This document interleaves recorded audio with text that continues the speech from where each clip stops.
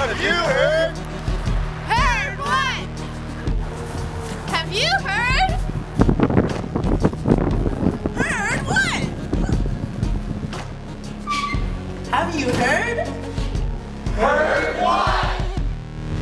This is how I show my love.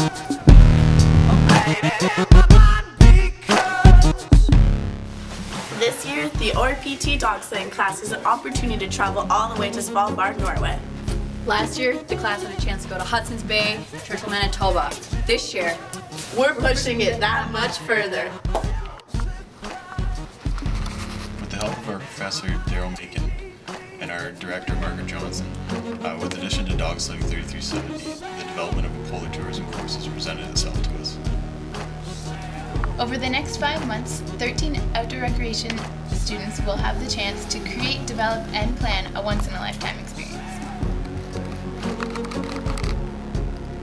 So not only do we get to go to Norway, we get to go with Paul Shirky, who's the founder of Wintergreen Dogsledding.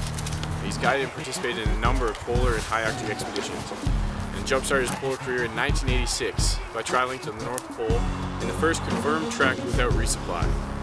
It was deemed a landmark in polar exploration. This epic journey resulted in a National Geographic cover story, a television special, and a best-selling book, North to the Pole, written by Paul and Will Steger. He's known by many as a world-renowned polar explorer, and we have the chances to travel side by side with him and his team. In the past, the trip's main purpose is travel by dog sled and ski in a winter environment.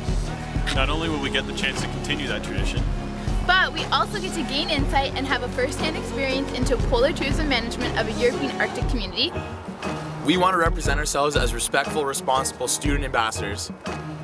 and to promote the outdoor recreation program on behalf of Lakehead University. That's it.